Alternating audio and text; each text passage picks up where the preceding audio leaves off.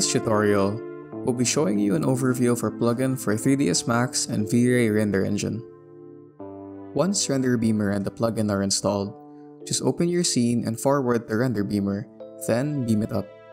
Our plugin will check your scene for possible errors, and if there are any, you'll be informed with prompts. Once the checking procedure is done, you'll see the main plugin UI. On top, you can switch the language and tweak the plugin settings. Show confirmation prompt will display the information window after each successful data transfer to renderBeamer. Upload original Max scene for VR scene will allow our plugin to forward the Max file along with the exported VR scene file. Show scene state warning will display an error message when using incorrect setups with scene states. Now, let's close the plugin settings and take a look at the main window.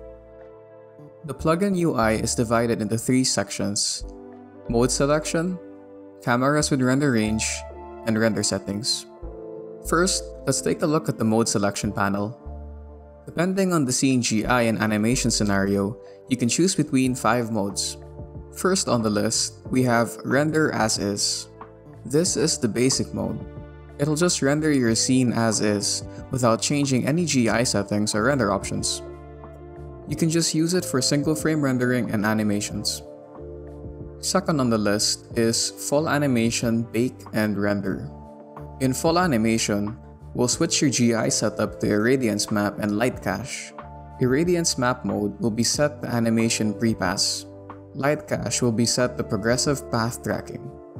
The scene GI will be cached to files. Once caching is done, we'll render using pre-cached GI maps. GI cache is calculated for every frame, so render range 0 to 100 will generate 101 VR map files. Full animation mode is suggested for scenes containing many animated objects, materials, or lights. Third and fourth on the list are modes designed for camera animations only.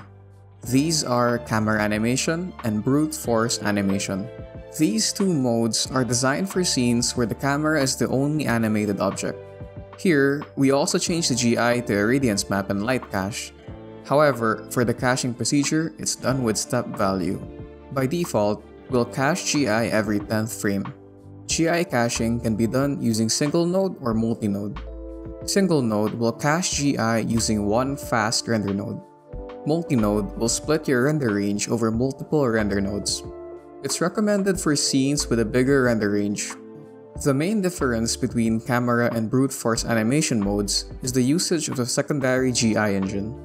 For camera animation, we use Light Cache for GI caching.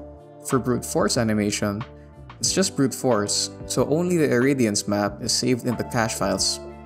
Last one on the list is Still Image Render or Bake and Render. Still Image mode is designed for rendering higher resolution single frames. It's our custom distributed rendering technique. Every render node gets 1 strip to render.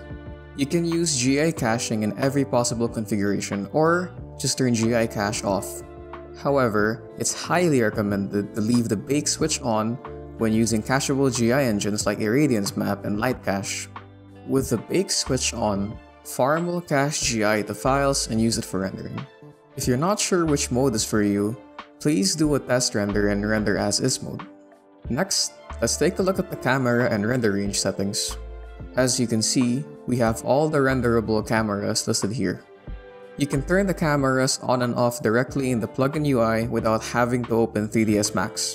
Here, you can set the render range for each camera. You can either put a single frame value or animated. You can also set the global render range with the text box and Apply to All button. Once the cameras are set, let's move on to the third part of the plugin, Scene Render Settings. The first 2 rows includes basic setups for the V-Ray render settings. Below, you'll find 3 switches with output options. Use Frame Buffer, which will turn on the V-Ray frame buffer output. This option should be used with the Use Split Channel switch, which saves frames as V-Ray standard frame buffer space separated into RGB channels and an alpha. The next output switch is Use Raw Image. With this switched on, all the outputs for your scene will be saved as one multi-layer EXR file, which will include all render elements and layers.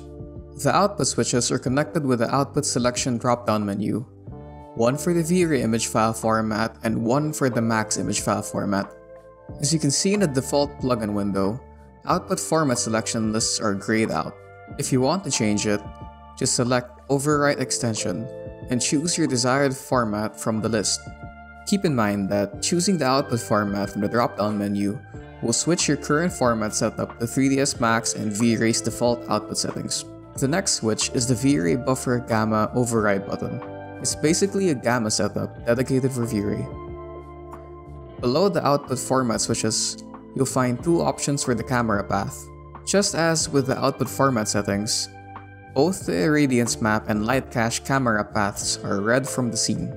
The last two switches are a new project name, which can be used when rendering multiple projects using the same assets, and Send as VR Scene, which will export your 3ds Max project to V-Ray standalone and render it with a dedicated standalone version. The last but most important one is the Send to Farm button. Once you click it, your project will be forwarded to renderBeamer and uploaded to the farm with the desired render settings. And that's basically it when it comes to the 3ds Max plugin settings and options. In the next tutorials, you can check additional information about dedicated render modes. Happy rendering with GarageFarm.NET.